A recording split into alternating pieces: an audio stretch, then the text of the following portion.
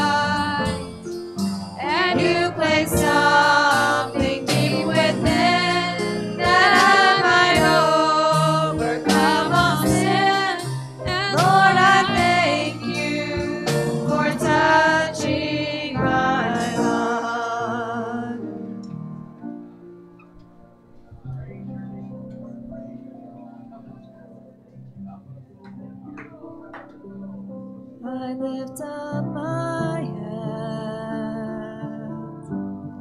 although I have no strength. I lift up my hands, though I have many problems. When I lift up my hands, I begin to feel an urge that makes me sing. When I lift up my hands, I begin to feel the fire. When I lift up my hands, my burdens go away. New strength you give to me. All things are possible. All things are possible when I lift up my hands. I lift up my hands, although I have no strength. I lift up my hands, though I have many problems. When I lift up my hands, I begin to feel an urge that makes me sing. When I lift up my hands, I begin to feel the fire.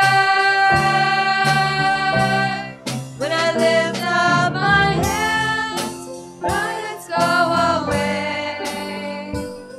New strength you give to me. All things are possible. All things are possible when I lift up my hands. I lift up my hands, although I have no strength. I lift up my hands, though I have many problems. When I lift up my hands, I begin to feel an urge that makes me sing. When I lift up my hands, I begin to feel the fire. When I lift up my hands, burdens go away.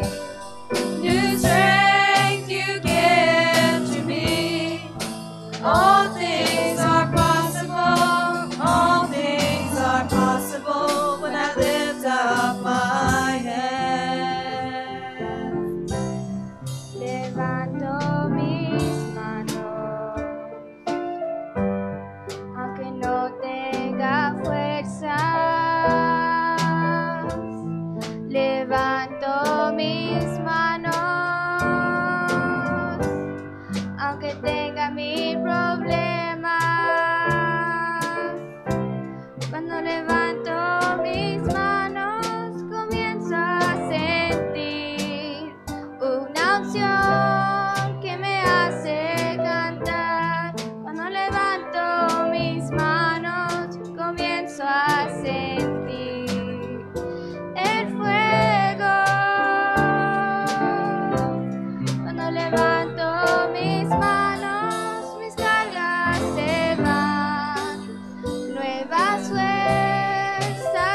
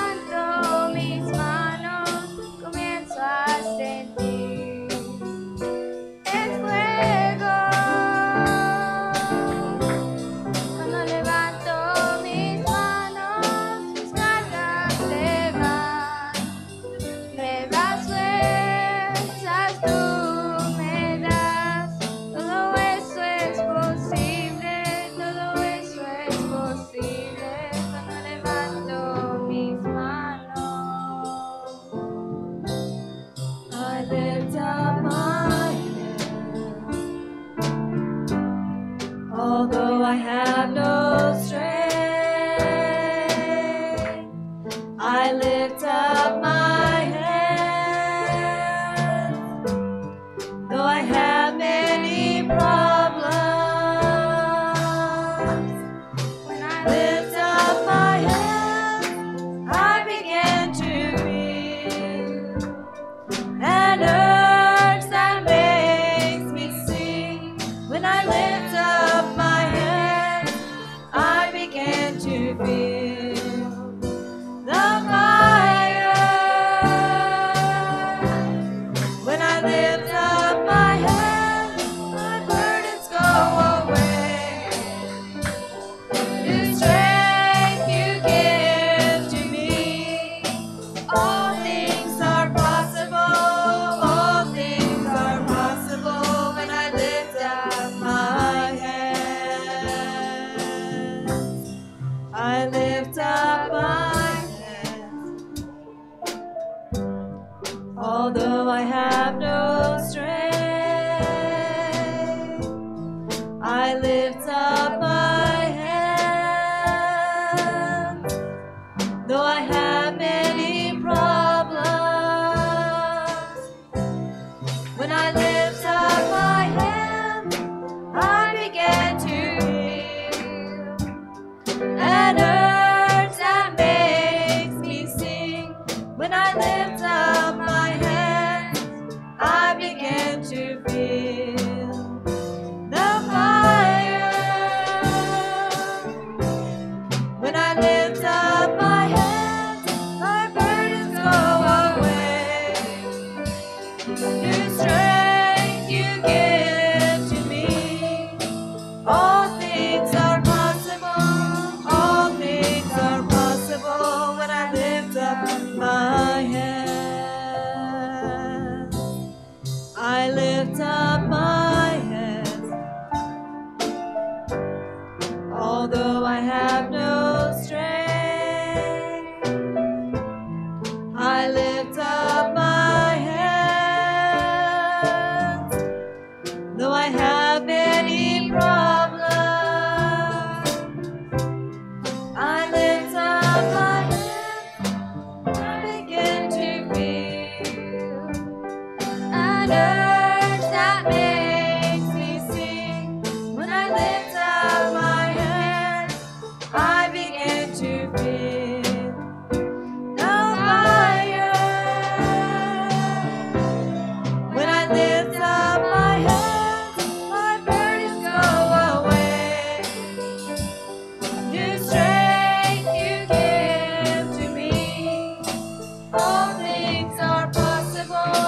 All things are possible when I lift up my hands. I lift up my hands. Although I have no strength,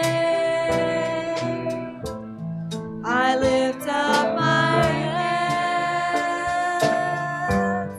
Though I have many problems,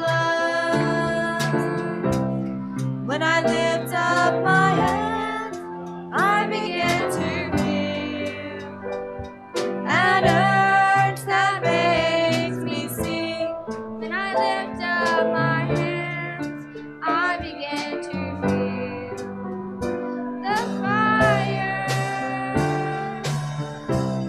When I lift up my hands, my burdens go away. New strength you give to me, all things are possible. All things are possible when I lift up my hands. I lift up my hands. Although I have no strength, I lift up my hands. Though I have many problems, when I lift up my hands, I begin to feel an urge that makes me sing. When I lift up my hands, I begin to feel the fire.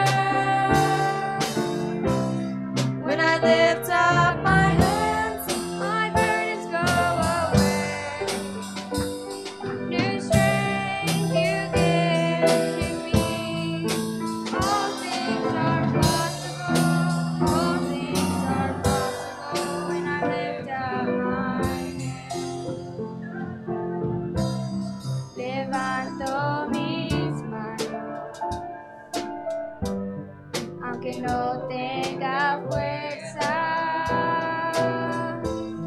Levanto mis manos, aunque tenga mil problemas. Cuando levanto mis manos, empiezo a sentir una unción que me hace cantar.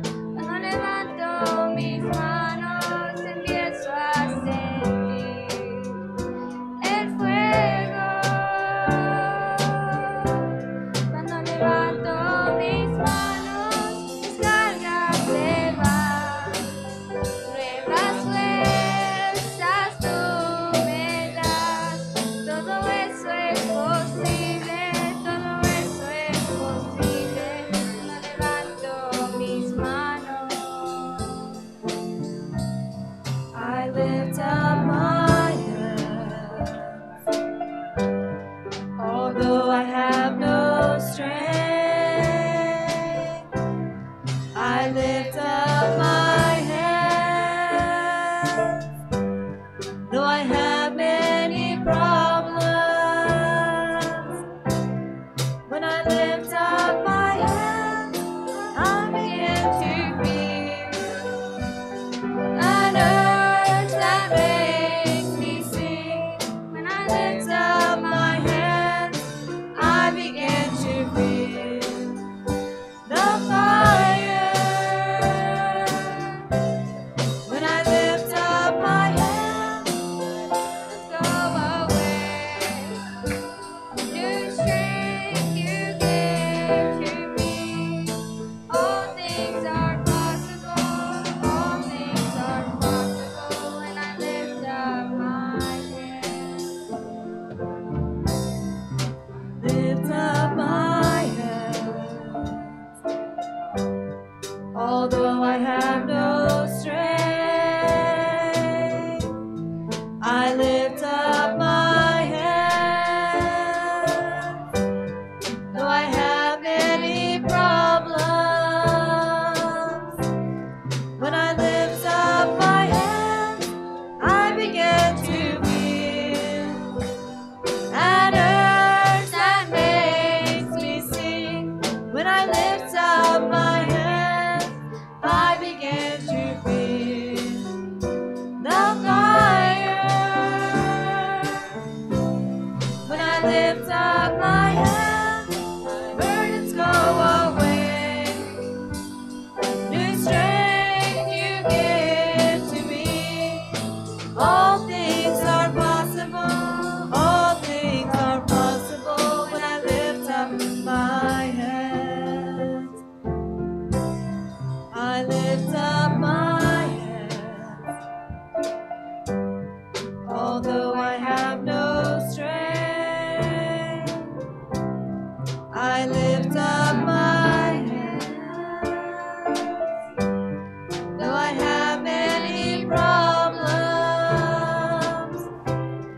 When I lift up my hands, I begin to feel an urge that makes me sing. When I lift up my hands, I begin to feel the fire. When I lift up my hands, my burdens go away. New strength you give to me. All things are possible. All things are possible when I lift up my hands.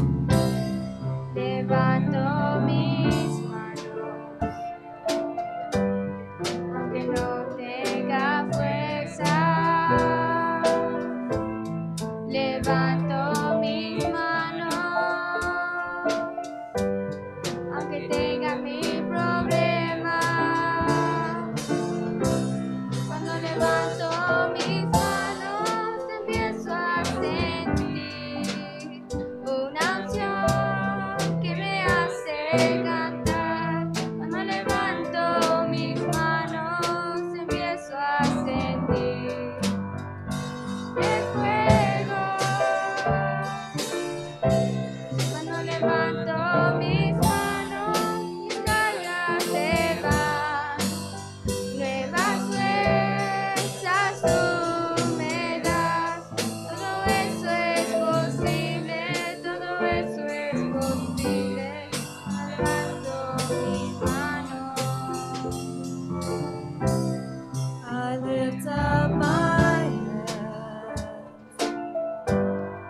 Although I have no strength, I lift up my hands. Though I have many problems, when I lift up my hands, I begin to feel that urge that makes me sing. When I lift up my hands, I begin to feel the fire. When I lift up my hands, my burdens go away. New strength you give to me. All things are possible. All things are possible when I lift up my hands.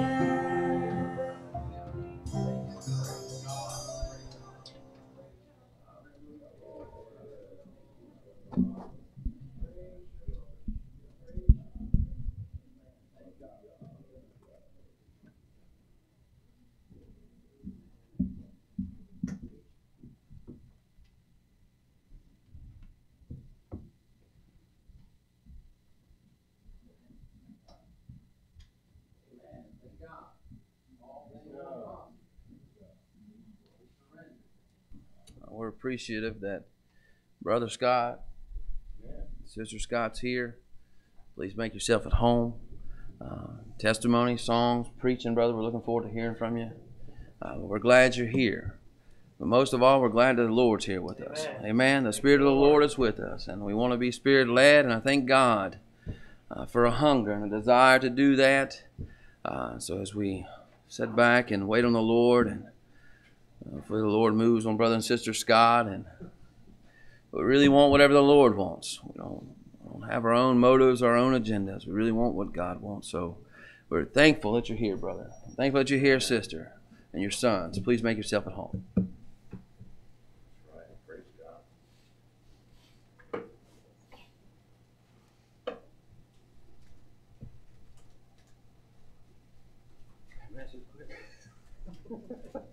Thank God. Microphone. Let's get the microphone.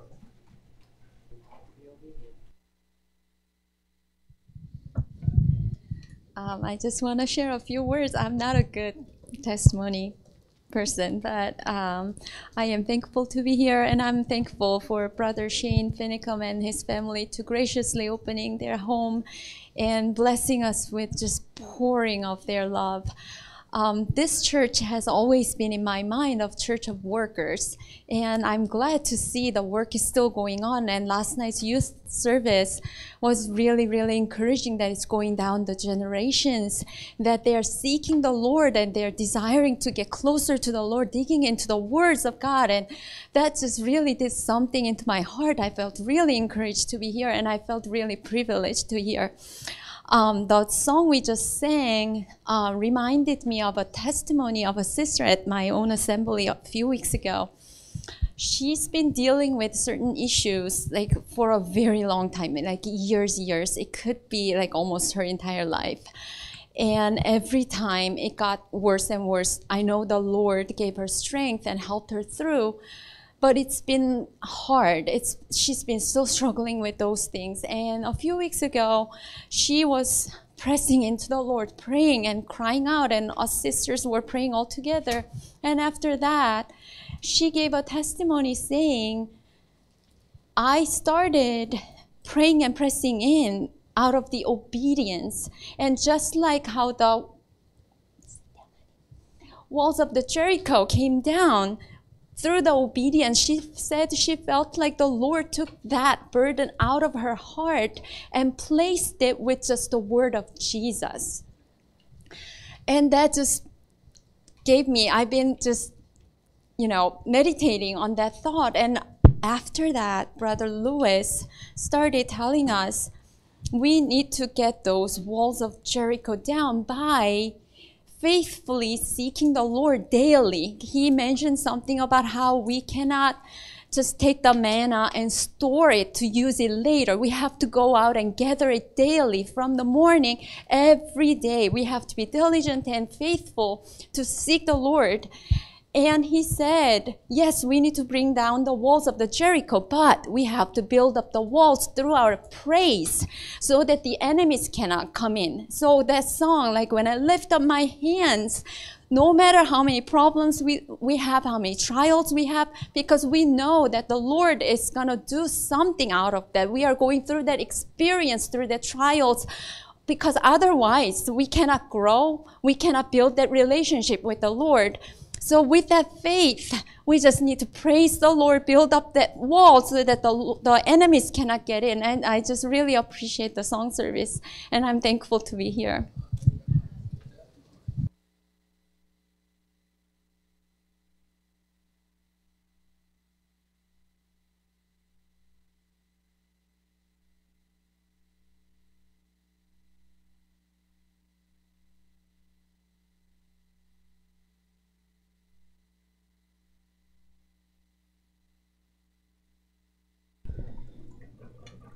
Thankful to be here.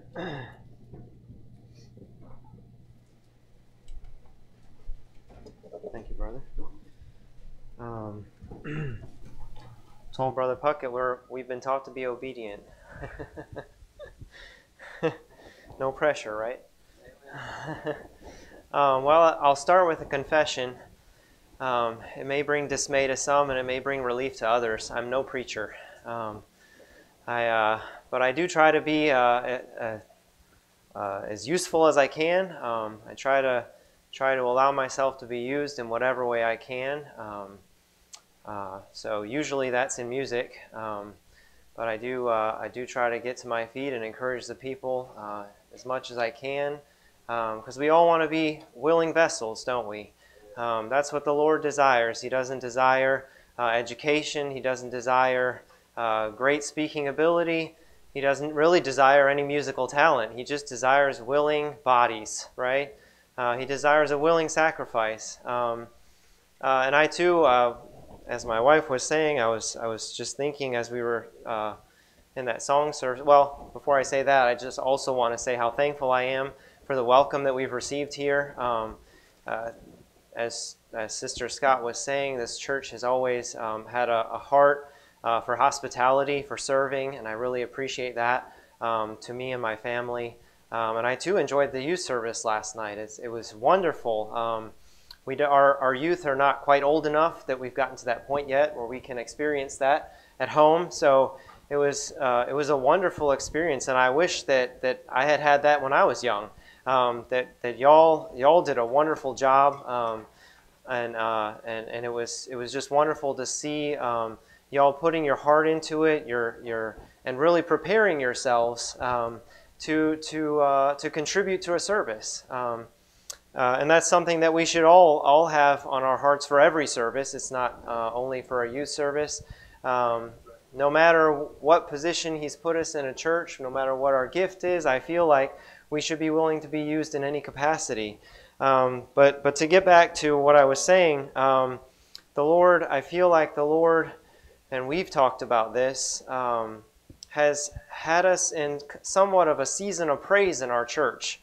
We went through a lot of things. Y'all all know about Zachary Lewis and the leukemia that he went through, and how we lost a whole family from our church for about 6 months because they had to go to Cincinnati for treatments. And that wasn't the only thing. There were a lot of other things that were going on, and so we went through this period where the church was kind of, everybody was sort of going through something. And that's not unique. Every church has those periods, and everybody's going through something at some time. But we just went through a period where it felt like everybody was going through something. But then as we were coming out of that, it felt like the Lord just impressed on us to go into a season of praise. To praise Him for the things that He had brought us through, to praise Him for the things that He was still bringing us through, and to praise Him for the things that He will bring us through. Because He desires our praise in every season. He desires our praise in every situation. And so I just want to read a verse here in the Psalms. It's the safest book for a visitor to bring up in the Old Testament. Over in Psalm 73, I'll start in verse 23.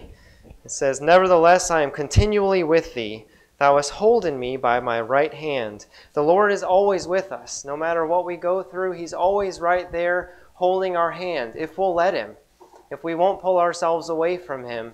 As it says over there in John, He's holding us in His hand, and nobody can take us out of His hand. The only way we can get out of His hand is to walk out, right? But we don't want to do that. We want to stay close to the Lord. "Thou shalt guide me with thy counsel, and afterward receive me to glory. Whom have I in heaven but thee? And there is none upon earth that I desire beside thee." There's nobody but Jesus. There's nobody that we need besides Jesus. He is our everything. "My flesh and my heart faileth, but God is the strength of my heart and my portion forever." And so, no matter what we go through, no matter the trials, the temptations, the hard things that we go through, He is our strength whenever everything else fails. There's another passage. Let me think. I think it's in Psalm 46. Yeah, Psalm 46. 46:10 is quoted a lot, but I'll start in verse 1 is also quoted a lot. "God is our refuge and strength, a very present help in trouble. Therefore will not we fear, though the earth be removed, and though the mountains be carried into the midst of the sea, though the waters thereof roar and be troubled, though the mountains shake with the swelling thereof." Selah. And so, though we go through things that make it feel like the earth is melting away, that's very dramatic language there. He's not just talking about some small situation that came up. We're talking about the earth being removed, and though the mountains be carried into the midst of the sea, though everything around you is crumbling. We can see over in Peter where it talks about the earth is going to melt as wax. Though we're going through those kind of situations, He's there. He's our strength. He's our refuge. He's who we can run to and be safe. And so I just want to stay close to Him, because no matter what, I just want to stay close to Him. As we talk about all the time in Norfolk, I'm sure y'all talk about it all the time here, we want to stay in the boat. If you get out of the boat, you're not safe. But no matter what comes against that boat, if you stay in the boat, you're safe. And so I just want to stay close to the Lord. Like I said, I'm not a preacher, but I have sung a few times in my life. So if Sister Scott can come up, I think I'll try to sing a song. Do you want me to take this off or just sing with this? Okay.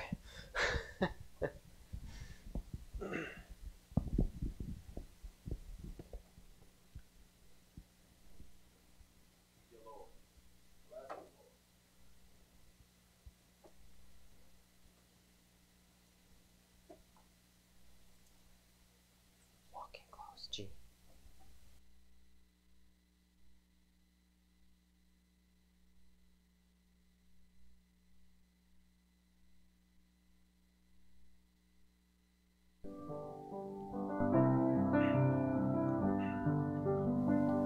I searched around, but never found the peace and joy that does surround me when I am walking close to the Lord.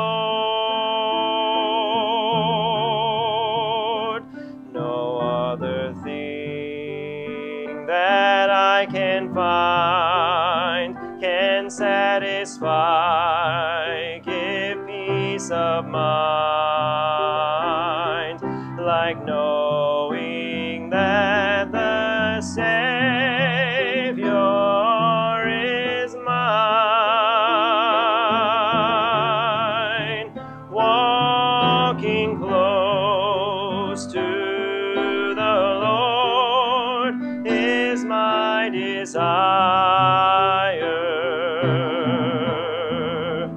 Having Him by my side gives me strength to carry on. And when all hope within me dies,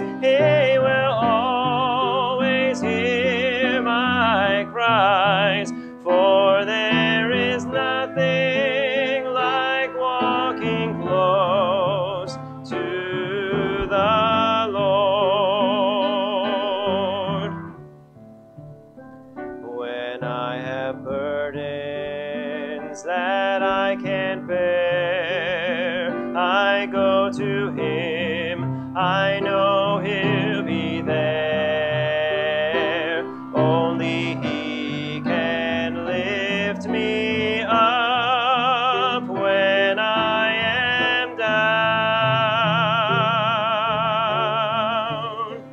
and He supplies all of my needs, and I know He'll watch over me when I am walking close to the Lord, walking close to the Lord is my desire. Having Him by my side gives me strength to carry on, and when all hope within me dies, He will always hear my cries, for there is nothing like walking close to the Lord. He's leading me to higher ground, a sweeter joy, no peace I have found, for I'm going where the sun always shines,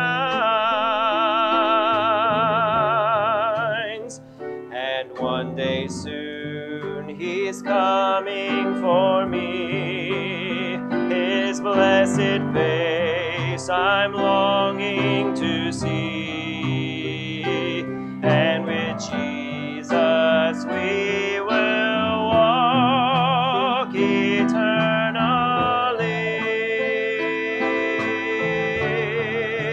walking close to the Lord is my desire. Having Him by my side gives me strength to carry on, and when all hope within me dies, He will always hear my cries, for there is nothing like walking close to the Lord, walking close to the Lord is my desire. Having Him by my side gives me strength to carry on, and when all hope within me dies, He will always hear my cries, for there is nothing like walking close to the Lord.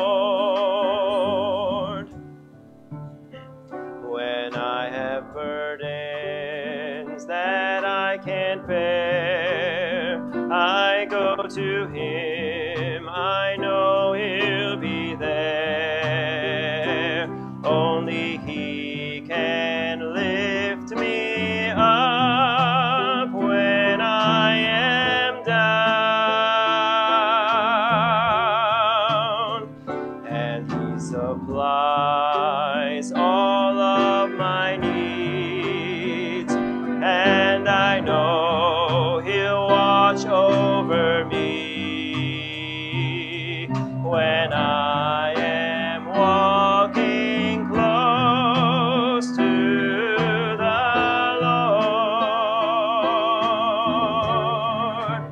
Walking close to the Lord is my desire. Having Him by my side gives me strength to carry on. And when all hope within me dies, He will always hear my cries. For there is nothing like walking close to the Lord. He's leading me to higher ground, a sweeter joy, no peace I have found. For I'm going where the sun always shines. And one day soon He's coming for me. His blessed face I'm longing to see. And with Jesus we shall walk eternally.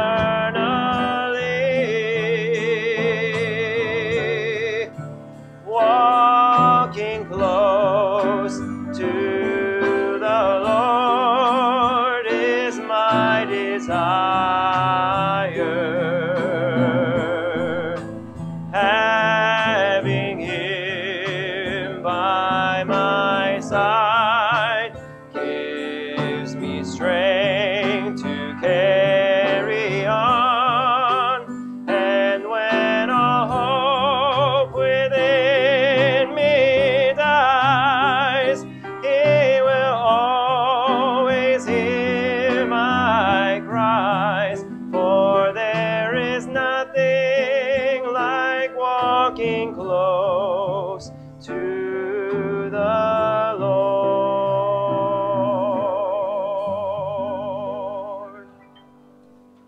Praise the Lord.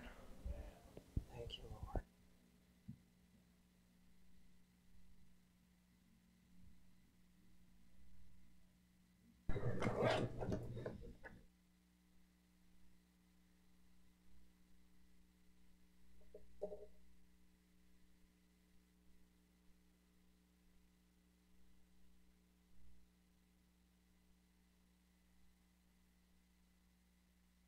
Thank God. Beautiful song, beautiful voice. Man, That's right. Praise God. Appreciate that. It was a blessing in your words and psalms there. And Sister Scott, your testimony was encouraging. Appreciate what the Lord's doing, and we really are thankful you're here. We're thankful you came this way to bless us this morning and last night and with the instruments. We appreciate that you came this way to be with us, and I'm thankful for what the Lord's doing, church. I tell you, the burden of the Lord is strong, and the burden of the church is great, and no one can bear it on their own. We need the Lord, and we yoke up with Him, the burden's light. So this morning I want to share something with you I think the Lord has for us. It's old over in the Old Testament, 2 Kings. Praying and seeking the Lord, and I've read this story before. I've heard this story. Some of the young kids have watched little videos about it. Some of us that are in here haven't read it, don't even know it. But there's so much in this story that I've never really seen it before, so I started digging into it and tearing it down a little bit and peeling back the details, because it makes for a really good story of faith and a really good story for what God can do. But we're going to start in 2 Kings 5, and we're going to talk about Naaman for a little while. It's a good story, but there's so much in this chapter. There's so much wealth in this chapter we can get, because it says so many things in here. It's not just a generic story of a man of God and a warrior, captain of Syria's army. There's a lot in this story, and I hope that when I sit down, you get a lot more out of it than you had. But we're going to launch into verse 1, because Naaman was the captain of the host of the king of Syria. So we're going to talk about Naaman this morning, because there were some things Naaman needed from God. Naaman didn't know what he needed from God. I'll tell you, he had an idea what he thought he needed from God. But come the end of the story, Naaman got a whole lot more than he bargained for. Thank God, he got a lot more than he bargained for in this story. And I tell you, sometimes when we come to the Lord, we come to the Lord thinking we know what we need, but we get a whole lot more than we bargained for. You know, we actually got more than we wanted. I remember when I came here 20-some years ago, I really just came for a wife. It's just a fact. But I'll tell you something, I got a whole lot more than I bargained for. Don't you feel that way? You've gotten a whole lot more than you bargained for. Maybe you thought you were just going to stop in for a stint, just to get something met, but you came out with a whole lot more. And here Naaman was the captain of the king of Syria's army. He was a well-known man to the earth. Let me tell you something, Naaman wasn't no little guy. Naaman was what we would call in the world today a big dog. Naaman was a big dog. And Naaman was a man of valor. It says, he goes on, he says, he was a great man. Naaman was a great man. I know I came here, when you know, if you ever come to the church thinking you're something. You ever done that? You ever, when you first met the Lord or met this people, you thought you were something. Until you realize you really weren't much at all. Matter of fact, he tells you were the weak and beggarly elements of the earth, is what he tells us. And he says, he goes on, he says, he was a great man with his master and honorable. He was an honorable man. He had a lot going for him. This Naaman had a lot going for him. How many times have we thought we have a lot going for us in the natural? We have a lot going for us. And he says, he goes, because by him the Lord hath given deliverance unto Syria. He was also a mighty man. Naaman was a mighty man, but Naaman had a problem. The last few words of that verse says, but he was a leper. Now you got to understand what this meant for Naaman. Number one, all sin comes little at a time. It comes at little. It starts little. Starts little. For Naaman here, it was a little spot on his skin. Probably didn't think much about it. Maybe even wrote it off as a battle wound. Maybe something nicked him. He didn't know. Maybe it was a sore. Maybe it was a cut. He didn't know. It started off little in his life. But see, that's how sin does it. Sin starts off little. Sin doesn't stay little. Sin continued doesn't stay little. So understand now, for the first time, Naaman's standing in front of the mirror and he sees a couple spots. No.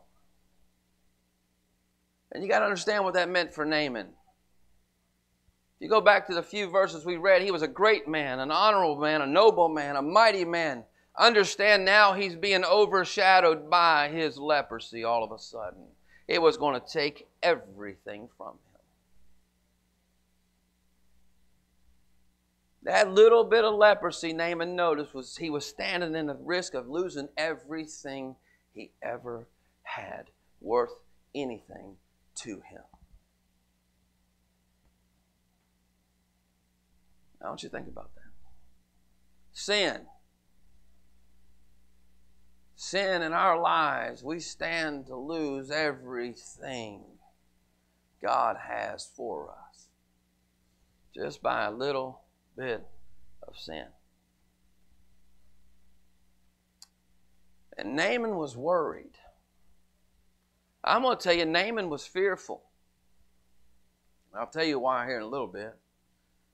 Naaman would have done anything to keep what he had accomplished. Anything. He goes on, he says, and the Syrians had gone out by companies and had brought away captive out of the land of Israel a little maid, and she waited on Naaman's wife. Now, I know in this story there's a lot of spiritual types and things we can say, and we're not going to get into all that. I want to just give you the basic of the story. There are some types I'm going to give you, but this is a real story. This really happened. Sometimes we get caught up in types and shadows and forget there was a real story there, and there's something that really happened there.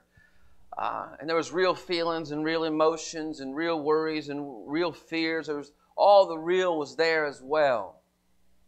But this little maid says, and she said unto her mistress, would God my Lord wherewith the prophet that is in Samaria, for he would recover him of his leprosy. Now, Naaman got some good news. What's the good news Naaman received?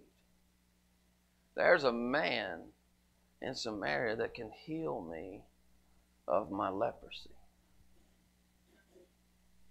Naaman had a lesson to learn. He had a lot of lessons to learn here in just a few minutes. Because just like in the New Testament, it talks about this is something you can't buy with money. You can't buy with prestige. You can't buy with what you think you have. You're going to have to give your life for it. That's how you get it. You got to give up your life to get it. You know, we all came to the Lord leprous. Raise your hand if you came to the Lord clean. We all came to the Lord leprous. We're all still trying to get some leprosy off of us. We're all still trying to get fully clean. And that's going to take place in the new man, with the regeneration of our hearts and a new mind. And that's how that happens. So she said, the king of Syria said, go, and I will send a letter unto the king. Actually, let me drop back. And she said unto her mistress, would God my Lord wherewith the prophet that is in Samaria, for he would recover him of his leprosy. And one went in and told his Lord, saying, thus said the maid that is in the land of Israel. And the king of Syria said, go, and I will send a letter unto the king of Israel. And he departed and took with him 10 talents of silver. And he goes on, 6,000 pieces of gold and 10 changes of raiment. There wasn't a price that Naaman wasn't willing to pay to get rid of his leprosy. At least he thought. At least he thought.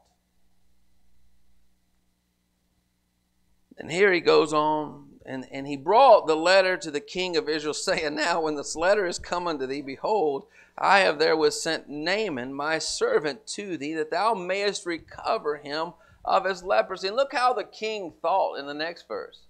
The king thought, he goes,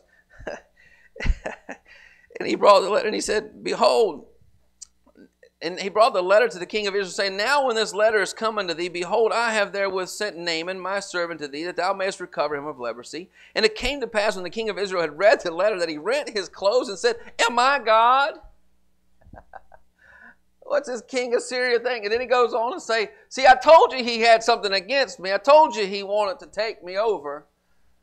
And it interested in the spirit of a king. Thought that he was the one being asked to do the healing, when he really wasn't. He was just sent a letter that this king of Syria wanted his servant healed. Then it goes on and says, he said, am I God to kill and make alive, that this man doth send unto me to recover a man of his leprosy? Wherefore consider, I pray you, and see how he seeketh a quarrel against me. And it was so that when Elijah, the man of God, had heard that the king of Israel had rent his clothes, I'm sure Elijah was probably thought, oh, why is he thinking he's got to take it upon himself? He's not going to do it. And you know what Elijah knew? Elijah knew he wasn't going to do it either. The man of God wasn't going to do it. God was going to do it. He was going to use Elijah, but God was doing it. God did it. You know, God can do anything you need Him to do if you let Him do it. God can do anything you need Him to do if you let Him do it. In your own personal lives. There was something about Naaman that I'm going to get into here in just a little bit that it really touched my soul. I can so relate to Brother Naaman. Well, Brother Puckett, why you call him a brother? Because when Naaman left a brother. Naaman left a brother. Well, how do you know? Well, we're going to finish reading. He goes on, he says,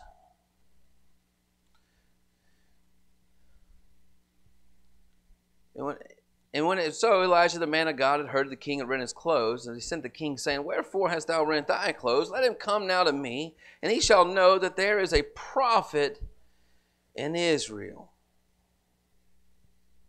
Let's see. How many of us come to church thinking that just coming to church is going to be enough to save us? How many of us think just coming here is going to get you saved? Because it's not. It's really not. Just being in church isn't enough. Just have gone to church when I was a little isn't enough. Just to know about God isn't enough. There's a lot of people out there that know about God. A lot of people. There's a lot of us here that know about the Lord.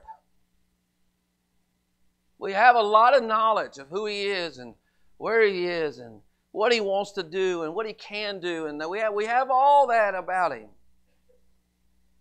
But that's not what it takes.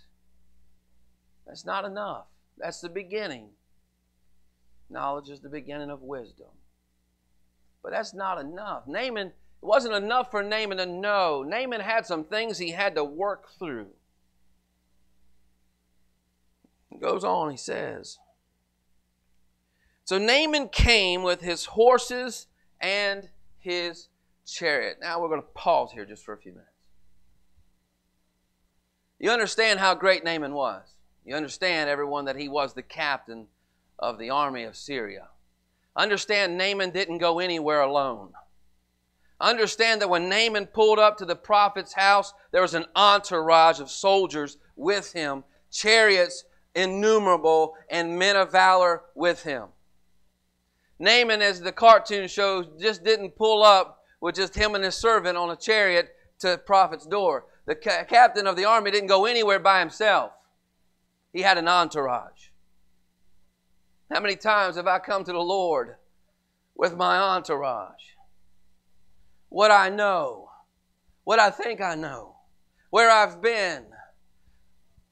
How many times have I come to the Lord into His presence with my entourage around me to support me and to secure me from looking vulnerable or being vulnerable to any situation? Understand, Naaman was pulled into Samaria. He didn't know what enemy would be waiting for him. He didn't know what enemies were going to try to get him on the way there. Listen, I could tell you, he probably had a big high price on his head. Wherever he went, there were men wanting to kill Naaman. Trust me. You don't get to be the captain of Syrian's army, the conqueror of the world, and not have a price on your head. But Naaman wasn't worried. He had an entourage around him. You know, sometimes we come to church, we come to God's kingdom, we come into the presence of God, and we got an entourage. And we block God out with all of our knowledge, that what we think we know. We like to quote what we know. We like to quote where we've been. We like to say where we've grown up or where we haven't grown up. We surround ourselves with all those things to protect us from what really has to happen. Understand Naaman, when he sat there at that door, that prophet, he was under a mindset. And the mindset was he's a leader, he's always been a leader, and he's always given orders. So when he pulled up to that prophet's house, he expected that prophet to walk out of there a little cowardly to him and do some kind of hocus pocus over him in front of his soldiers in secret. See, the reason Naaman would rather that have happened because it could have been a secret, private thing take place in Naaman's heart to get his healing. How many times would we rather just sit back on our pew and get what we need from God in a quiet manner? How many times we like to just sit at home in our recliner and think we're just going to get from God in our privacy of our home so we don't have to be vulnerable to what it really takes to get what we need from God? And that's complete surrender. Naaman wasn't going to get what he wanted from God standing on that chariot. He wasn't going to get it. He wasn't getting it.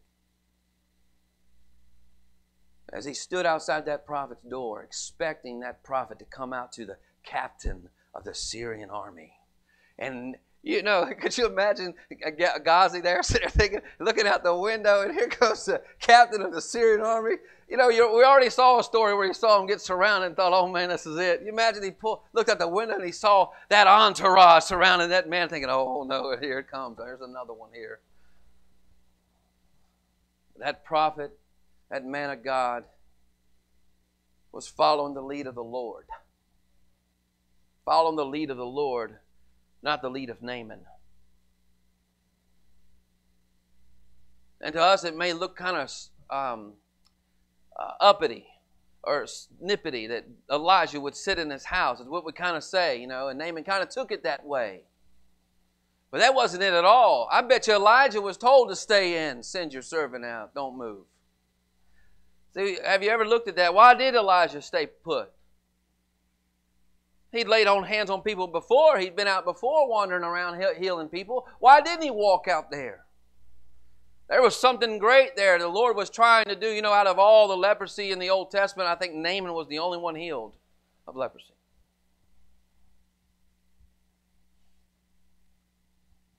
But see, how many times do we have come to the Lord and we want to keep portions of our leprosy inside? And we want to stand in front of God's presence and demand God change us without any cost on my part. Without any cost on my part. Without any humiliation on my part. Can I tell you something? Do you know how humiliating it was? Because you can read how Naaman really thought, how angry he was, how humiliating it was for him to have that prophet not even grace his presence, not even come out to see him. How many times have we come to the Lord in need, but demand, Lord, come meet me on my terms. Come meet me on my chariot. Come meet me in my place. I tell you, that's not the way you're going to get victory with the Lord. It's not the way I'm going to get victory with the Lord. I want to tell you, sometimes I've been sitting on my chariot and refusing to get off my chariot to get what I need from God. I wrote some things down real fast to give you. That chariot that Naaman rode in on was a picture. It was, do you know it was his boast? When Naaman rode up with an entourage and horses and chariots, do you know it was his boast to all those around him who he was and what he has done. What he knows, who he knows, where he's been, how long he's been, it became his boast. Where he grew up in, what he didn't grow up in, what church he's from, what church he's not from, it became his boast. It was his boast. That chariot represents your boast. What are you boasting in this morning? Who are we boasting in this morning? A chariot is a picture of pride. Naaman rode up in his pride, surrounded himself with his pride. He's coming to the presence of the Lord and demanded to be able to keep my prideful condition, be able to keep my prideful heart, be able to keep my prideful stances. And God, I demand you give me what I need from you. You know, I've done that. You know, I've been there. Have you been there? Are you there? How about that? Are you there now? Is there something you need from God, but you won't get off your chariot to get it? You know, we like to have a term in the world that they use, off my high horse. Got to get off my high horse to get what I need from God. Chariots sometimes are pride.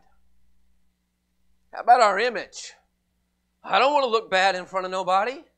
I don't want to look like I need to go to the altar. If I go to the altar, you know what everybody's going to think? Well, Brother Puckett must be having some serious problems. He's got to go to the altar and get prayer.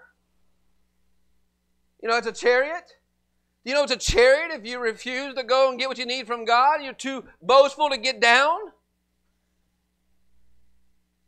So pride is a chariot. My image is a chariot. I don't want anyone to think bad of me. I want everyone to think I got it all together.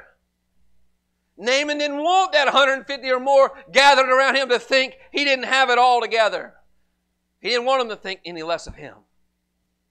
That's why he was angry. He was angry when he was asked to do what he was asked to do.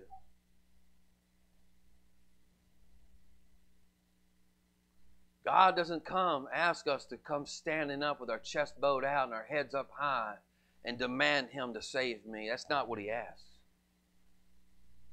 Matter of fact, our chariots I'm telling you something about this chariot. You better get this. I'm trying to get it myself. We better get this. Our chariots are hindering us from going on in God. Us standing on our chariots, our images, our pride. How about knowledge? How about knowledge? Knowledge can be my chariot. I can ride in here on knowledge. I can boast of what I know, tell you what I know. I can break everything down for you. I can tell you all the things I've heard all my life. And stay on that chariot, Brother John, and never get what I need from God. I've rode in on knowledge, or I rode in on an image, or I rode in pride. To exalt it to get what I need from God. To exalt it to lower myself enough so God can help me. I've been there. I've been there. I'm going to tell you, I'll probably end up there again, Brother Scott. But I'm telling you, we need what we need from God, and the only way to get it is get off my chariot. Another one is my family name. I might be a Puckett. And bless God, Pucketts are spiritual. And I'll tell you all about the Puckett name. My boast isn't, if I told you about the Puckett name, man, it is horrible. Let me just tell you, it's horrible. I thank God He opened my eyes to give at least somebody with the last name Puckett a chance in the future to go on in God. But not to carry the name of Puckett, but to carry the name of Jesus on. I ain't boasting in being a Puckett, I'm boasting in being a Jesus. I ain't want to get right into my chariot of my last name. My last name is dirt to the Lord. It's nothing to the Lord. I'm trying to get a name change. Are you trying to get your name changed? Sometimes our chariots is our names, who we are, where we are, what our names are, our long heritage of where we came from. I'll tell you where I came from. I came from a long heritage of a bunch of ungodly drunks. Most of them dead now. Not a one of them knew the Lord. It don't matter where I came from. You don't need to hear where I came from. I'm just going to tell you who now. Listen, I've got an inheritance. His name is Jesus. A lineage that's pure. A lineage that can take us on. That can take us on into perfection. I don't want to stay hooked up to my chariot of my name.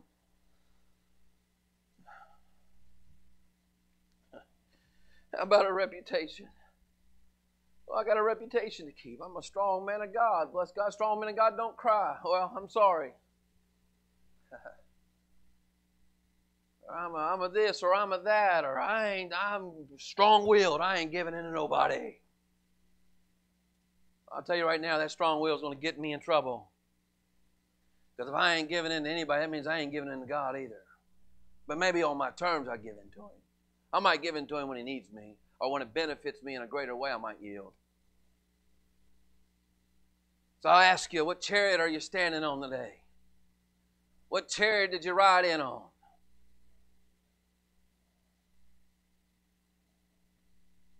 We need to be willing to get off our chariots and do it God's way. Do it God's way. When I came to this assembly, and again, I'm trying not to make it about me. Please don't misunderstand me. I can only draw from my own testimony. I could draw from things I've seen, but that's not my... I don't want to get in that realm. I'll get in the realm that I know for sure. I can point the finger at me when it's all said and done.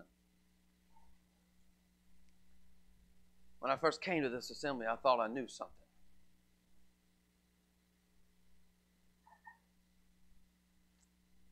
After all, I did go to church when I was little. I did hear about Jesus. They preached about heaven, hell, all that. And when I got here, I started thinking in those thought processes when I started hearing Brother Finicum preach. I was like, well, he's got that wrong. Well, he's got that wrong. Well, he's got that wrong.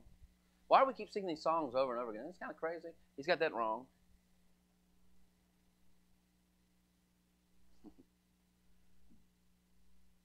You can sit here and think everything's wrong and pick it apart. You can. We all do. We all have. But until I got off that chariot and stepped down and concluded, I know nothing of this vision. I know nothing of this revelation.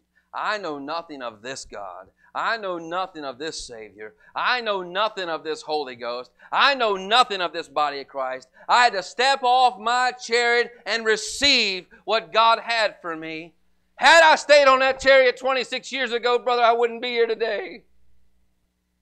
How many of us have rode in on our chariots and we're still on our chariots? And we still can't get all that God has for us. In certain areas of our lives, we're still on our chariots. In other areas of our lives where it's benefited us, we've willfully got off of it. But then there's other areas where we step back up on our chariot and we can't get what we need from God because of it.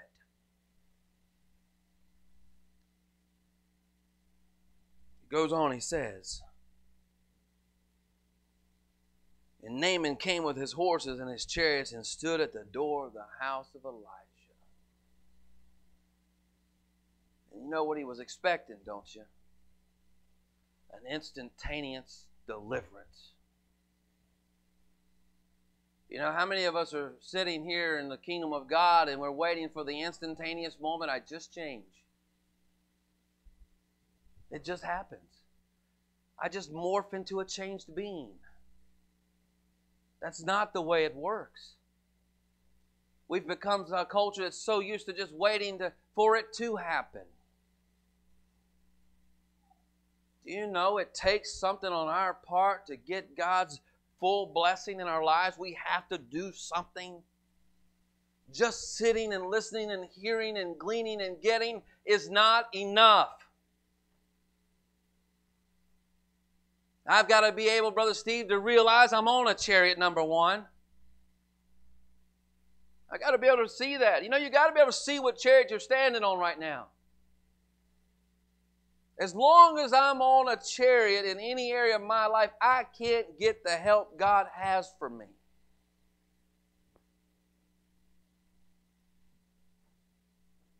Naaman was standing there wanting an instantaneous deliverance from his condition. And he didn't want to look bad in front of nobody to get it. Because after all, like I said before, he didn't want to look weak, Brother John. His whole entourage was with him.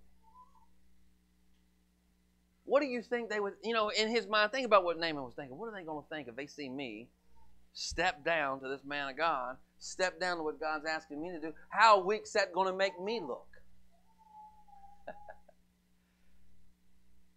How weak will it look for me to step down off my chariot long enough to get what I need from God? Some of us are stuck in conditions in our lives because we're still on our chariots. And you have people around you trying to help you see that ain't much changed since you arrived to the house of God. Nothing changed for Naaman when he just because he arrived to the house of the prophet. Nothing changed for him just because he pulled up at the doorstep. Nothing changed for him just because he's standing near the presence of God. Nothing changed for Naaman right there. Nothing changed for him. How great it would be if I just walked in that door and I just changed instantly and I just got all I needed from God and it was done. How great that would be. I tell you, we wouldn't be able to stop the church being filled up if that's the way the kingdom of God worked. If that's the way the kingdom of God worked, we'd be full every Sunday. But like that song says, when that bull comes in and he smells that burnt flesh, get me out of here as soon as possible. No, shut the door. I thank God. I'll tell you something. I didn't shut my door when I came here. Do you know you need the Lord to shut the door on you? Do you know He gives you just enough? Think about the mercy and grace of God. He gave me just enough to shut my door. I couldn't go. I couldn't get out. He shut the door on me. I thank God He shut the door on me. I thank God He closed that door. Now I could have any time go to that door and open that door and walk out. But I'll tell you something. I know the temptation's great, so I don't even go near the door anymore.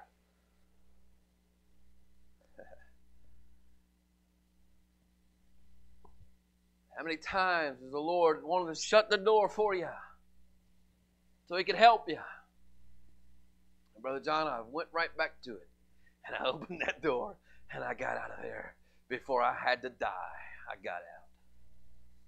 Can I tell you something? If you really have a vision and a revelation of where you're going and what God's doing, you're not going to want to get out of here. You're not going to want to get out. There'll be a time you'll want that door to stay shut and you'll beg God, nail it closed, nail it shut, bar the door. Because there's some strong man in me that if he ever gets a chance to get to that door again, he's getting out. He's getting out. I'm just hoping that I keep him barred long enough, I can weaken him and kill him just enough. He has no more fight in him. He has fight in him because we keep giving him the fight.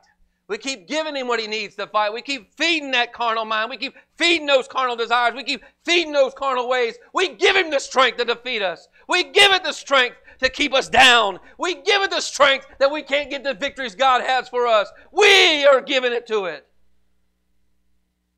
It doesn't just happen. It dies if you don't feed your carnal nature. It dies.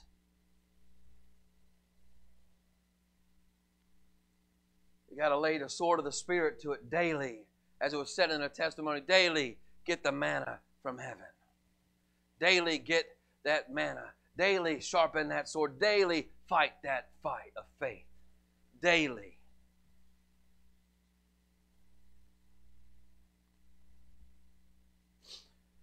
So then Naaman, and Elijah sent a messenger unto him, saying, go and wash in the Jordan 7 times. Listen here. For those that don't know, listen what the prophet told him. He said, I will heal. The Lord will heal you. He will heal you. You will be healed. If you go down to the Jordan 7 times, and thy flesh shall come again unto thee, and thou shalt be clean. Now, isn't it funny? God gives us exactly how to get ourselves right. He gives us exactly how to get our lives straight. He gives us exactly how to get our lives going in a successful direction to make it to heaven. And He tells us exactly what to do and how to do it and get it done. And He says, Sister Adela, if we do it, we'll be clean. How many times have we sat in service upon service and heard things that we know if we do it, we'll be clean? We leave complaining about it, upset about it. Listen, Naaman left on his chariot in anger. He was on his chariot when he left. That means he didn't get off his chariot. I believe he stood there at the front door of that house and never, I'm reading in between the lines, of course. But Sister Savannah, I look at Naaman pulling that chariot up real sideways and parking that thing and standing on that chariot at that front door waiting for that man of God to come out to him. Waiting. I don't think he got off his chariot right there. I really don't. I think he left angry because he stayed on his chariot. He stayed in whatever condition God was trying to get him out of. He wanted to stay on that condition. But thank God Naaman saw something. He gave God a chance. Think about that. You know, you got to give God a chance. You know, if your way's been a wreck all your life, isn't it safe to say give God a chance? If your way's not producing what you need, isn't it safe to say give God a chance?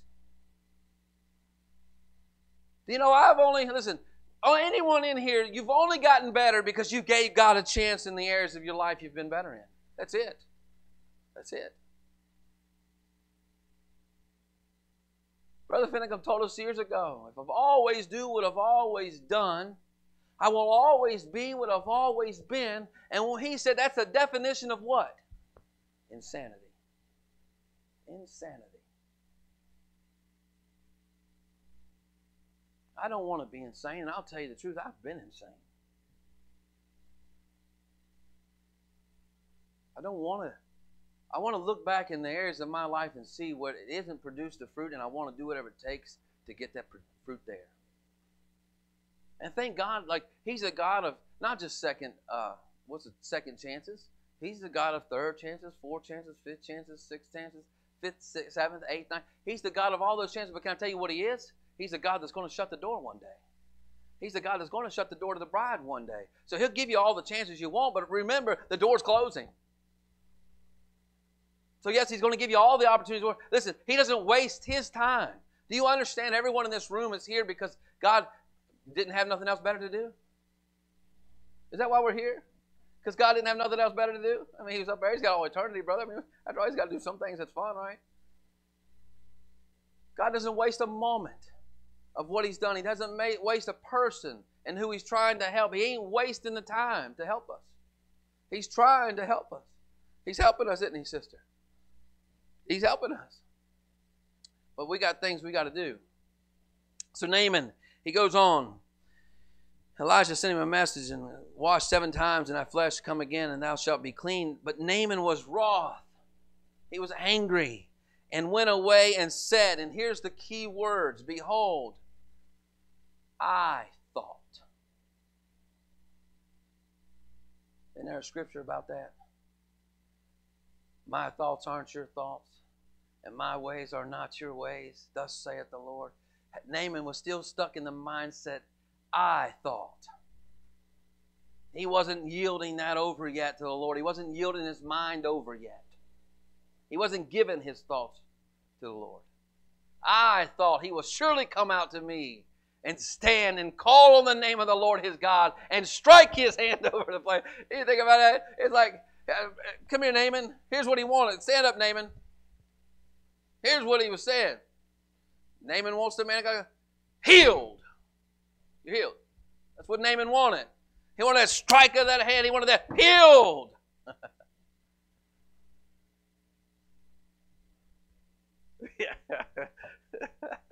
Yeah. And strike his hand over the place and recover the leper. That's what he wanted. Man, God knows exactly what He's doing, doesn't He? Man, doesn't He know how to get right down to the heart of the matter? It wasn't, listen, Naaman's leprosy was just an easy fix for God. And just like Naaman said, all the prophet had to do was like, say out of his mouth in that house, just say the words, be healed. And I'll tell you, Naaman would have been healed. That's how easy it is for God to heal the leprosy. But there was something much greater inside Naaman that God was trying to get to. Man, he wasn't worried about the outward at all. God could care less about Naaman's outward leprosy. God wanted to change Naaman's heart. That's what He wanted. That's what He wanted. You know, God doesn't care about our outward appearances. He wants to change our hearts. And if you change the hearts, the rest comes with it. Look, Naaman needed to get his heart right before he pulled up to that Jordan. Do you know that? He had to go through this process of being angry and wroth before he could see something. And that servant there in his ear, you know, if he had asked you to do something really great, wouldn't you have done it? Sometimes we think God should ask us to do something great, like just let me go up there and somebody lay hands on me and it's done. Don't ask me to pour my heart out on the altar in 4, 5, 6 days, 7 days, or a week, or a month, or a year, or whatever it takes. Don't ask me to be that humiliated in front of everybody. Just give me that secret instant healing that I need.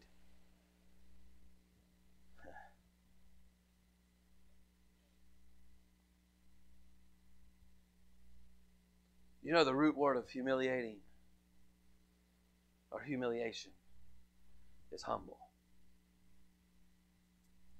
Do you know Naaman was humiliated at that prophet? He was humiliated that you would even ask me to go get in that dirty, stinking, nasty river, and that you didn't have enough gall to come out to me face to face and wave your hand over me and heal me. Don't you know who I am? And don't think those thoughts did not, know, even though it ain't on his page, don't think those thoughts did not go through Naaman's head, because they did. God didn't care about Naaman's leprosy, Brother Ethan. He wanted Naaman's heart. That's what he cared about. And he goes on, and he said, and strike his hand over the place and recover the leper. Are not Abana and Pharpar, a river of Damascus, better than all the waters of Israel? Now look, see, he still wanted to keep his stature and his pride. He still wanted to keep his dignity. Yeah. You know, because the Lord could have told him to go to any of those rivers close to his home, anywhere he lived. Now, I know there's other types and pictures in here, but he picked this river. It was dirty. Oh, man. Naaman was asked to get into a dirty river. He probably had a shower anytime he demanded. Probably 2 or 3 times a day he wanted one. If he wanted one, he just said, I want a shower. They surrounded him, threw the shower above him, they washed him. He didn't even have to wash himself, probably. He probably had it all taken care of. You want me to go get in that dirty river? Are you kidding me? Man, this guy just don't got a clue. And he says, see here, he's still fighting for his way of doing it. See, how many times we still fight God for our way of doing it? Naaman was still resisting God's way and wanting his way to get it done.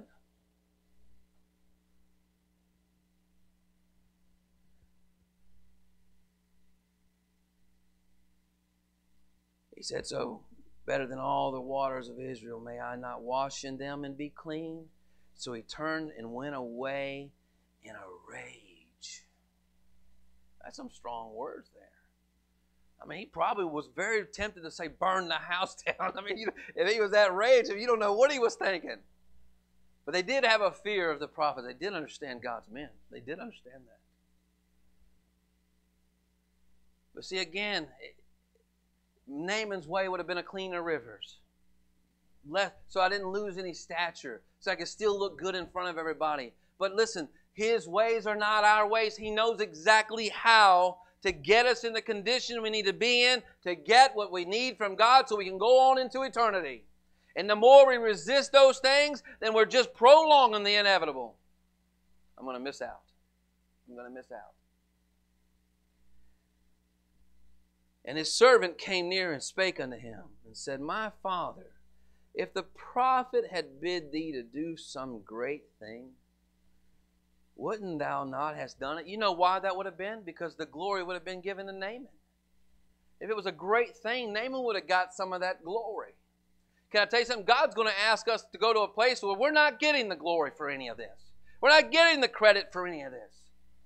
He's going to take us to a place in our lives, if we let Him, that only He's going to get the glory, and it can only be said, if not but by God, I would not be here today. He's not going to have an army full of pull ourselves up by our own bootstrap type of people. He's just not. He's going to have an army full of people that's going to say, but by the grace of God, so was I. So was I. But by the grace of God. Because it gets a little bit deeper here. This story is pretty big, I tell you. I was enjoying it. And he goes on, he says, and his servant came and spake a great thing, would thou not have done it? How much rather than when he had said unto thee, wash and be clean? Then he went down. Now, here it is, right here. Then went he down. Down from where? You know, I used to always picture that as down the bank. He went down the bank to the Jordan River. I'm going to tell you something. He went down off his chariot. He got down. He reduced. He got to a place in his mind he was ready to reduce himself down. Thank God, you know. Thank God. No, we all need to get to that place where we're willing to reduce ourselves down. Sometimes it takes us time. Look, it took the ride from the prophet's house to the Jordan River for Naaman to get into the mindset that I have to reduce myself down to get what God has for me. And he wasn't getting it any other way. Elijah didn't give him a plan B and said, well, by the way, if you don't like the River Jordan, just go over here and shake this bush 3 times and kick the stump and you'll be healed. He didn't get a second opportunity or a second chance. He didn't get another option. You know, we've only got one option, church. And that's His way. And that's it. As Brother Dave said when he was here, any other way is a thief and a robber. We got one option, that's His way. I'm not making it to heaven my way. So here, what a beautiful picture. He went down. Now you got to understand this picture now. Don't just picture this Naaman stepping off his chariot and walking down to the river, because that's not what happened. Let's dig into it just a little bit deeper here. Naaman was dressed in his war apparel when he showed up at Elijah's house. Do you know that? He came in kingly garments. He came with kingly helmet. He came in full battle array to boast who he was. Well, how do you know that, Brother Puckett? He was the captain of the army. He wasn't dressing down for anybody. He doesn't dress down. So when Naaman decided to get off that chariot, that helmet had to come off.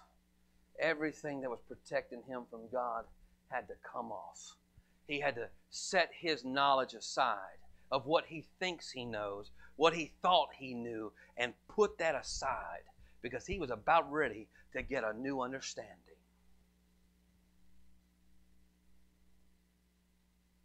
I understand that priestly garment that he was wearing, that big robe with the gold intertwined in there and all those colors, he had to get that thing off.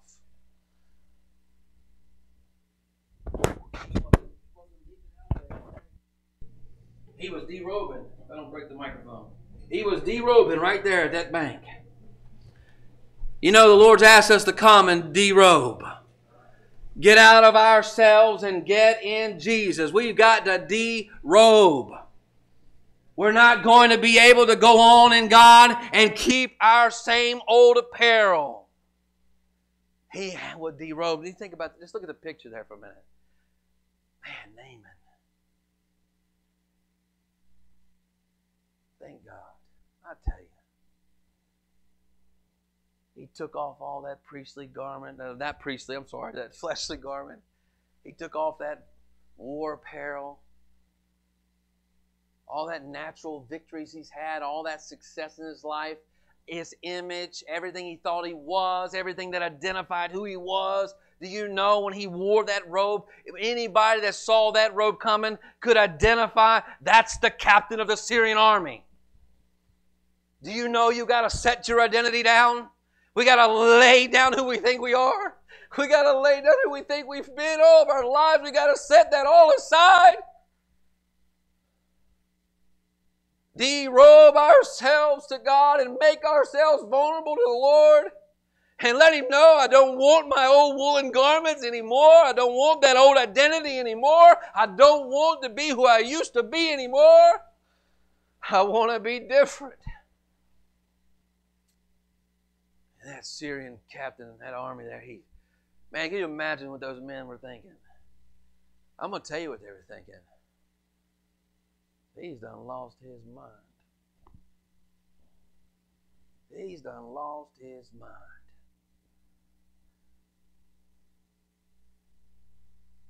Brother John, he stepped down and dipped himself 7 times in the Jordan. Let's go ahead and magnify that a little bit. Do you know? Well, Brother Puckett, how long do I do it? How long do I keep giving up myself? How long do I keep fighting back to things? Well, until it's complete. Until it's finished. 7 times. The number 7 is the number of completion. You just do it until the job's done. How many times do we want to just dip once and think that's enough? Well, I'm here. I'm here. At least I'm here. Isn't that enough? No, it's not enough. Naaman was there right at the prophet's door. It wasn't enough just to be there.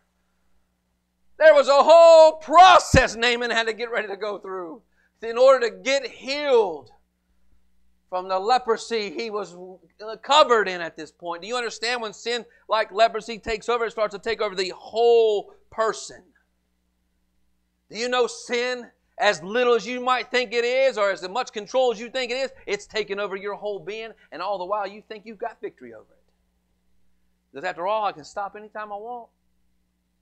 Really? Well, why haven't you? Why haven't I? I feel like I'm in Honduras. I don't know, somewhere I've got my jacket on, brother. I hope this ain't offending anybody. I just take too much time to put it on. I only got my time frame here. But how many times we want to come? I've been here. I'm telling you, I've been here. I just want to give just enough. No more than I feel that I need to give. I just want to give enough. And after all, shouldn't this be enough for me to give? I'm here. Shouldn't Naaman say, well, at least I've done it once. That's enough. Shouldn't that be enough if I just do it one time? Why do I need all these extras added? I'll tell you why you need all the extras God has. Because without all the extra times, I'm not going to make it. I need all that extra stuff God's trying to give me.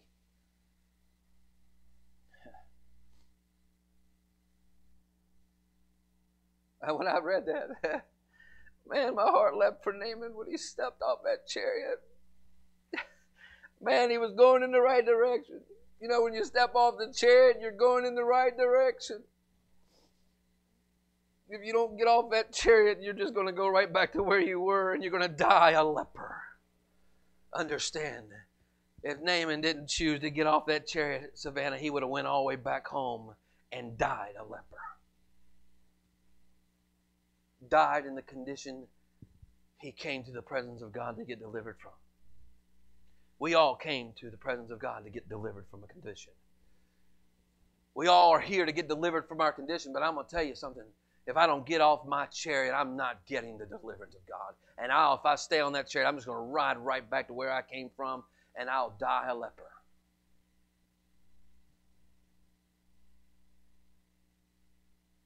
Some people would find it easier to go into a battle at war and give me an AR-15 or an M16 or whatever it takes, and I'll go in that battle and I'll pick up that gun and I'll shoot the other soldiers as many times as I need. I'll fight for my life. What life? My spiritual life? No, my natural man.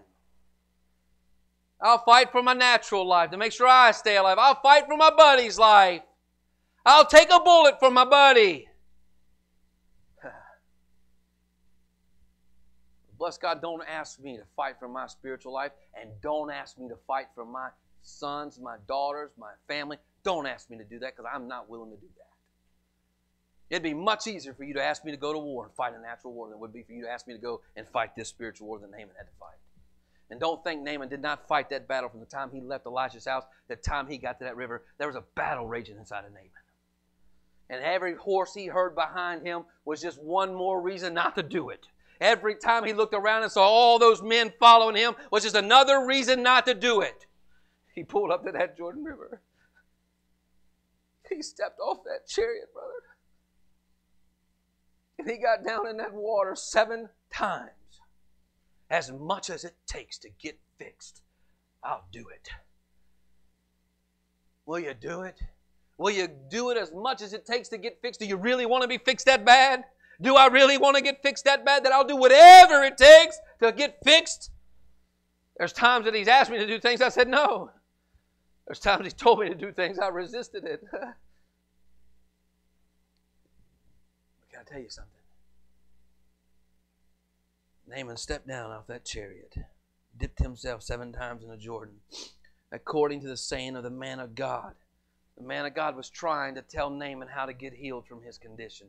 This is why it's important to have a ministry, church. They are trying to get from God what we need to go on in God. And they're trying to get the equipment for us. Not that you're not getting your own equipment. Don't misunderstand me. We're up here sharing the load of trying to get equipment for everybody. And we're trying to give you the equipment to try to get you to a place that you'll get off your chariot. You'll derobe who you are. You'll take the walk of shame. Do you know something? Naaman took a walk of shame to his old man. Nobody thinks about that. I didn't think about that. Maybe y'all did. Maybe I'm just that far behind the curve. But I'm going to tell you, Brother Scott, to just give one inclination that he was going to be submissive to the man of God and submit himself and say, this is what I'm going to do. And under the realization that all his entourage is watching him, the moment he pulled up to that Jordan River, his walk of shame started. How many times it's just like a picture of that person back there at the pew struggling to come to the altar?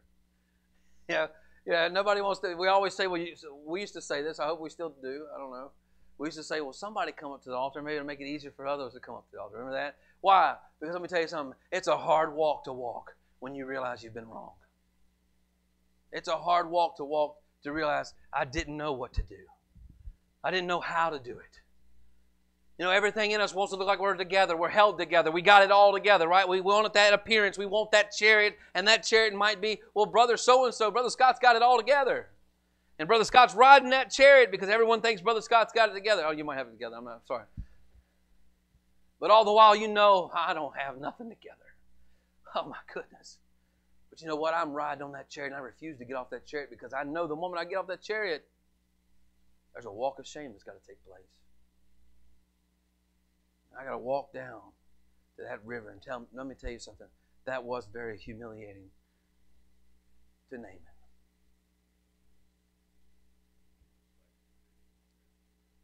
Yeah. It was very humiliating to him. And he said he went down, dipped himself as the man of God. Flesh came again like unto the flesh of a little child.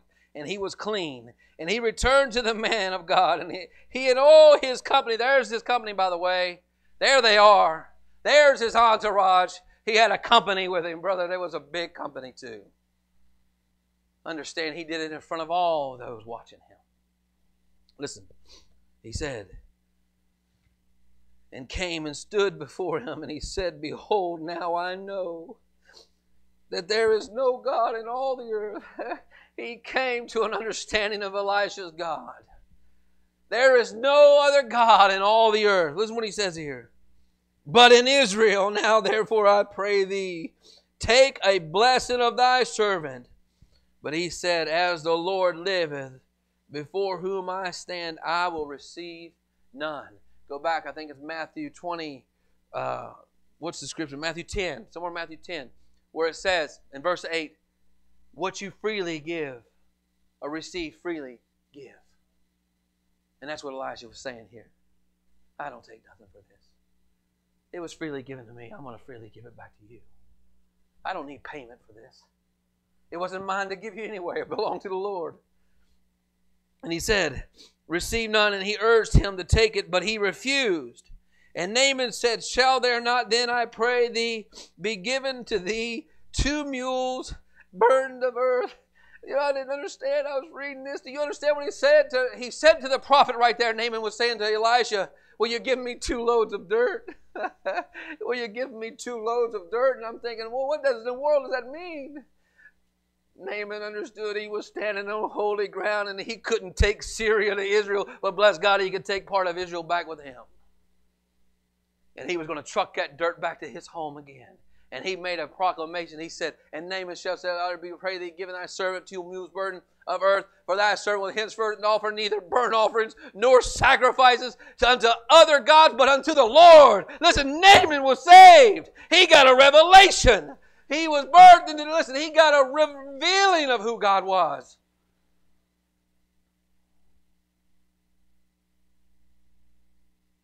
know you get a new birth and revealing of who God is when you just follow God's pattern to get yourself saved. And he goes on, he says, because this gets really interesting. I'm going to finish up here in a second.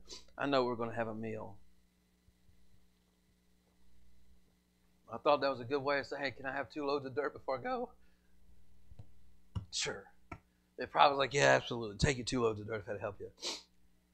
And this thing, the Lord pardon thy servant, that when thy master goeth into the house of Rimmon to worship there, that he leaneth on my hand, and I bow myself into the house of Rimmon. When I bowed down in the house of Rimmon, the Lord pardoned thy servant in this thing. And he said unto him, go in peace. So he departed from him a little way.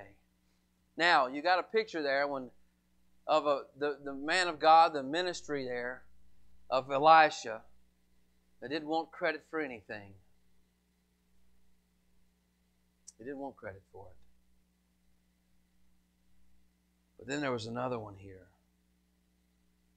But Gehazi, the servant of Elisha, the man of God, said, behold, my master has spared Naaman the Syrian, is not receiving at his hands that which he brought, but as the Lord liveth, I will run after him and take somewhat of him.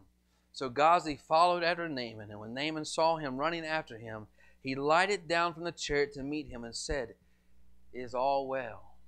And here you had this ministry, Gehazi's ministry. He wanted some credit for that. You know, the moment he did that, you know why the leprosy fell on Gehazi? Because Gehazi just took the glory from God and put it on man.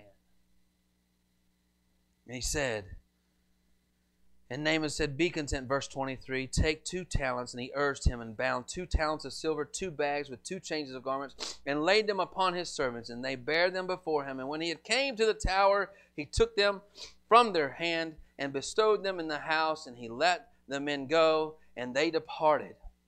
But he went in and stood before his master. And Elisha said unto him, whence comest thou, Gehazi? And he said, thy servant went whither? Nowhere. I didn't go anywhere. What are you talking about? Who, me? I didn't do nothing. What do you mean? And he said unto him, went not mine heart with thee when the man turned again from his chariot to meet thee? It is a time to receive money and to receive garments. And is it time to receive money and receive garments and olive yards and vineyards and sheep and oxen and men serve? Is it time to say it's me? Is it time to claim the job as your own? No, that's not the time it is. This isn't going to be done, but only by the Lord, church. Yes, He's going to use men of God. Yes, He's going to use the ministry. But He's doing the work. He's doing the work. And the moment Gehazi took payment, he was telling the king of the captain's army there, we did that work. We deserve to get paid for that. Right?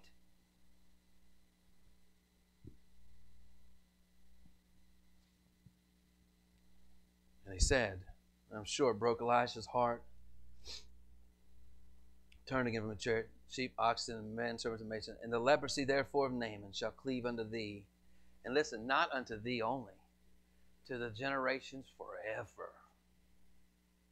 Forever. And he went out his presence as a leper, as white as snow. Listen, to God be the glory. Let God work a work in you that He's trying to work.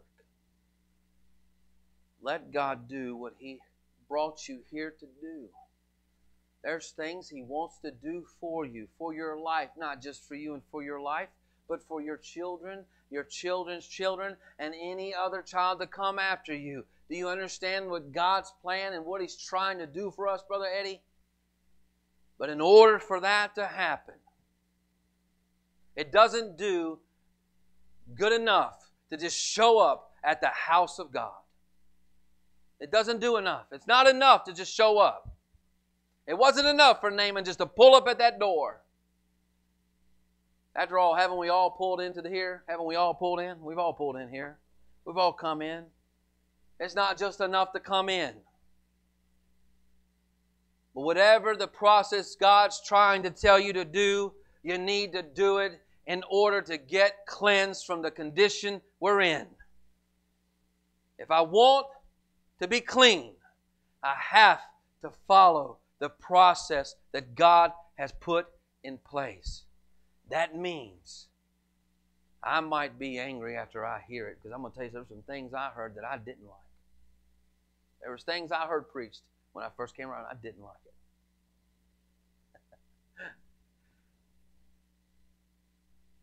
But I thank God, by the mercy and grace of God, not by my own will, not by my own might, nor by my strength. Man, He coaxed me off that chariot. He wooed me off my chariot, Brother Davis. He wooed me off my chariot. He's still wooing me off my chariot. He's still trying to get me off. There's places in my life I'm still standing on a chariot. He wants us off our chariots. He wants us out of our image and our reputation and what people think about us or not think about us. He wants all that gone. He wants to get us to a place that when anyone sees us, they see Him. That's where we're going, church. If you need something from God, understand God has everything you need. He has it. He will not force it on you. He will not force you to follow and be obedient to Him. He won't do it. He could, but He won't. And what He wants from us is our willingness to get off our chariots, derobe ourselves of who we think we are, and submit to who He is and do it His way. God bless y'all.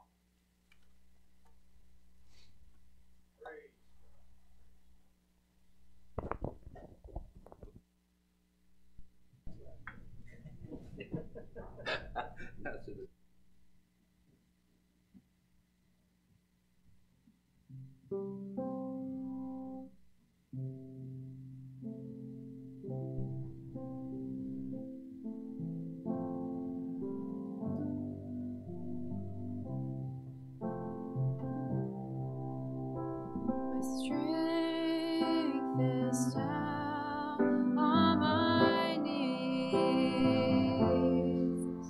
Whenever I put my faith in Thee, I cannot do this on my own. I need Your guiding hand. I want to come humbly, Lord, as the ministry wields a sword. So let me fall down, forsake my pride, break my will and realize my strength, Lord, comes from You. My strength is down on my knees. Whenever I put my faith in Thee, I cannot do this on my own. I need Your guiding hand. I want to come humbly, Lord, as the ministry wields a sword. Let me fall down, forsake my pride, break my will and realize my strength, Lord, comes from You. My strength is down on my knees. Whenever I put my faith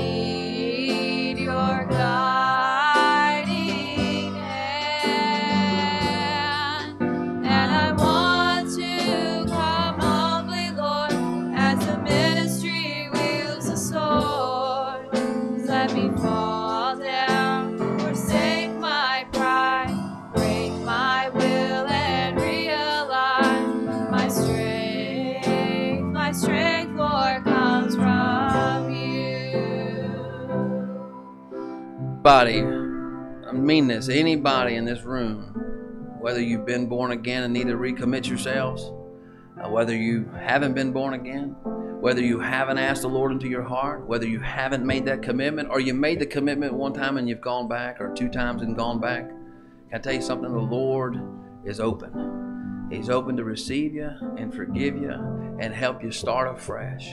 But see, just like Naaman, we have to come off our chariots and we have to walk that walk. God bless y'all. And I want to come humbly, Lord, as the ministry wields the sword. So let me fall down, forsake my pride, break my will, and realize my strength. My strength, Lord, comes from you. My strength is down on my knees.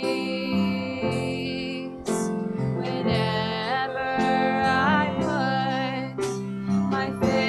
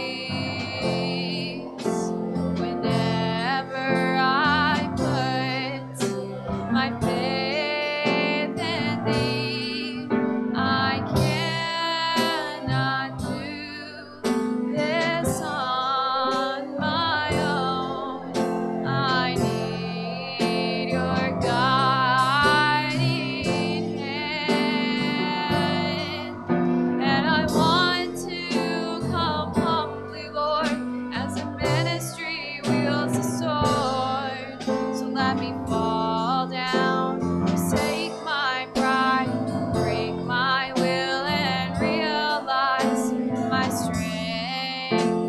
strength, Lord, comes from you.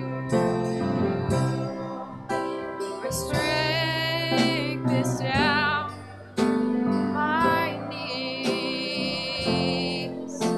Whenever I put my faith in thee, I cannot do this on my own. I need your guiding hand, and I want to come humbly, Lord, as a ministry wields the sword. So let me fall down, forsake my pride, break my will and realize my strength. Lord, my strength, God, comes from you. My strength is down on my knees. Whenever I put my faith in thee, and I cannot do this on my own. I need your guiding hand, and I want to come humbly, Lord, as a ministry wields the sword. So let me fall down, forsake my pride, break my will and realize my strength. My strength, Lord, comes from you. My strength is down on my knees. Whenever I put my faith in thee, I cannot do this on my own. Need your guiding hand, and I want to come humbly, Lord, as a ministry wields the sword. So let me fall down, forsake my pride, break my will and realize my strength, Lord, comes from you. My strength is down on my knees. Whenever I put my faith in thee, and I cannot do this on my own. I need your guiding hand, and I want to come humbly, Lord, as a ministry wields the sword. So let me fall down, forsake my pride, break my will and realize my strength, Lord, comes from you. My strength is down on my knees. Whenever I put my faith in thee, I cannot do this on my own. I need your guiding hand, and I want to come humbly, Lord, as a ministry wields the sword. Let me fall down, forsake my pride, break my will and realize my strength, Lord, comes from you.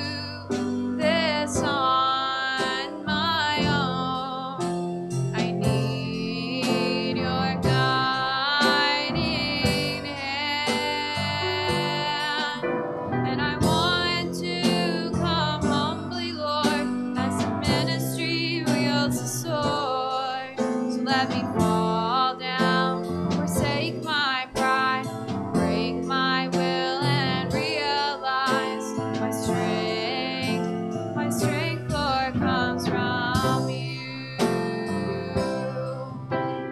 Strength is down on my knees. Whenever I put my faith in thee, I cannot do this on my own. I need your guiding hand, and I want to come humbly, Lord, as a ministry wields a sword. So let me fall down, forsake my pride, break my will and realize my strength, Lord, comes from you. My strength is down on my knees. Whenever I put my faith in thee, I cannot do this on my own. I need your guiding hand,